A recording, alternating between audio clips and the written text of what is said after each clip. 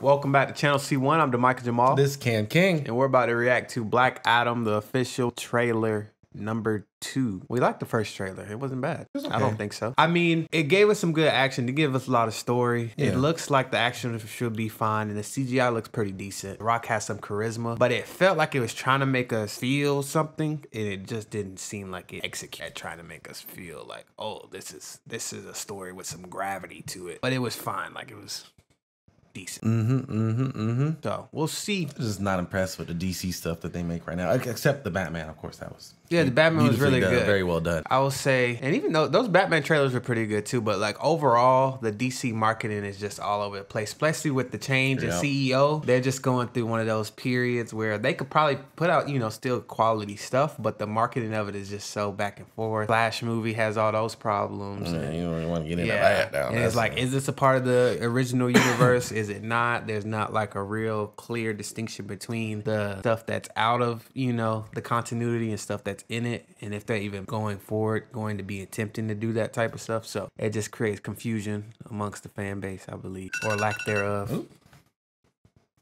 Really? That's yeah, we were planning on staying up to watch the Rings of Power, so we were gonna get some sleep and then wake up, so that way we wouldn't go to sleep during the show. Because, you know, 12 a.m. over here in the Eastern time zone past our bedtime. And we just happened to both set our alarms for 11:30 p.m., which we're already up because we didn't know the Black Adam trailer was going to drop. So, you know what they say, great minds think alike. Synchronize. What? Oh, is that what they say?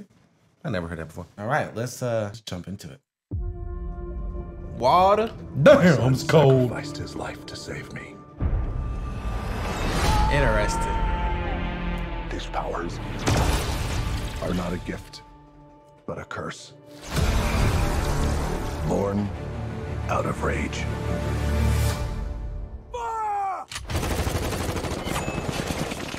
Sommatila.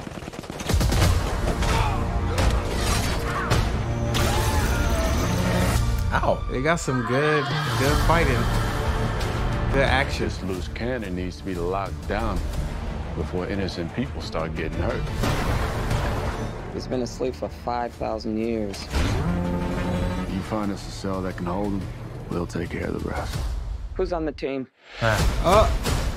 Waller. I didn't bring a passport. You don't need passports. You're the Justice Society. Justice Society. Okay. Black Adam. We're here to negotiate your peaceful surrender. Heard about at least 3 killings this afternoon. I'm not peaceful. Nor do I surrender. Here we go. Ooh. Dang, he got you. I kneel before no one. Loki won't like that. Yeah, Loki not gonna have it. You didn't come here to seek justice. You came to exact revenge.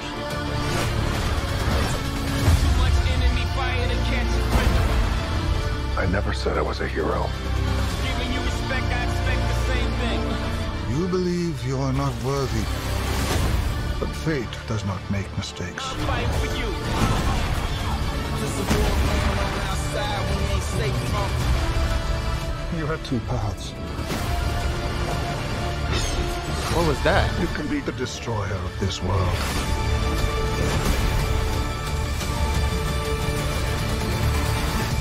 Or you can be its savior.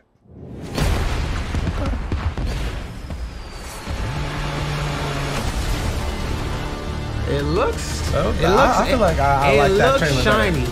better. That's it. Like not like literally shiny. I'm just saying like that's how it feels. It feels very cool. I like that trailer better than the first one.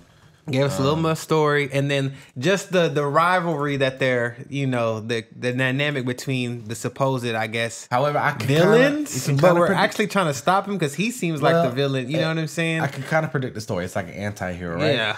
And he comes down, so the heroes kind of come to stop him, right? And I'm guessing a third party intervenes and they team up against like the third party. Yeah, but it looks pretty cool still. The third party that I feel like Dr. Fate, which is the older guy, might have a different agenda, and he's maybe him or Waller might be manipulating Hawkman or in the big Adam.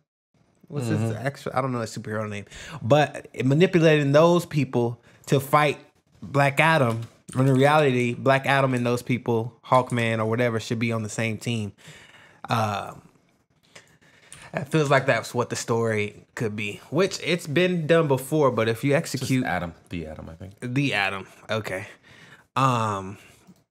It looks. I mean, the story. They gave us a little bit more of the story, and it looks. I would say it definitely increased my incitement in comparison to the last trailer. The last trailer was like, okay, Morbius-esque. Even though I haven't seen Morbius, Black Adam was in the Morbius category based off the first trailer. Like, it looks cool, but I don't know if the plot and everything's gonna make a whole bunch of sense. No, this one gave us a little bit more. This makes me want to see it now.